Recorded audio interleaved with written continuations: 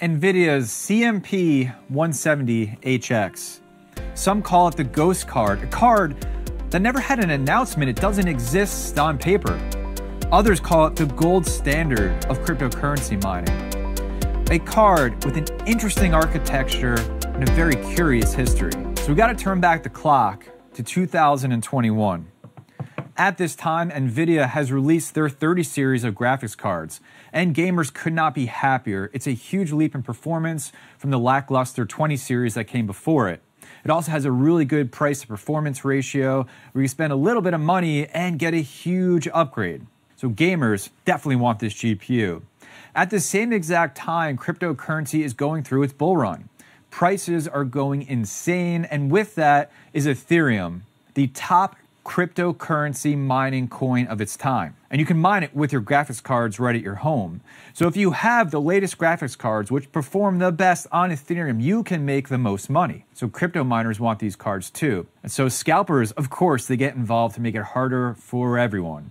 Shelves are empty and the prices of the GPUs are skyrocketing. So Nvidia steps in because they want to get these cards into gamers' hands. And so they introduced something called light hash rate, LHR. And this is a modification on the card, including a BIOS, that locks the card down so that it cannot perform to its full potential in cryptocurrency mining. And their hope is that they can get these GeForce cards into gamers' hands and cryptocurrency miners won't want them. But they're not about to leave out a complete market segment of where they can make money. So instead what they do is they release cryptocurrency mining specific versions of GPUs. And this introduces the CMP cryptocurrency mining processor lineup of GPUs. There are several that are announced and they will be manufactured through their board partners and you can just go buy them. We ran all the numbers at the time and they really weren't that appealing. Performance was okay, but ultimately they would have no resale value in the future, meaning that it's just ultimately better to just see if you can find a regular 30 series card to mine with. What was interesting here is another thing that was happening behind the scenes.